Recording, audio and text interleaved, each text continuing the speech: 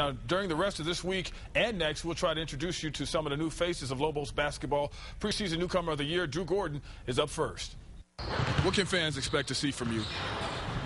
Lots of dunks. You know, I'm an explosive person. Lots of block shots, oops, alley-oops, lobs.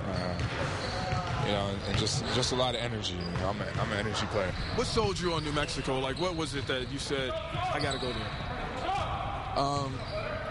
The fans were a big part. You know, not a lot of recruits get a standing O when they come to visit, especially if they're a recruit. I had such a bad rap coming from UCLA. Lobo dog or prime rib?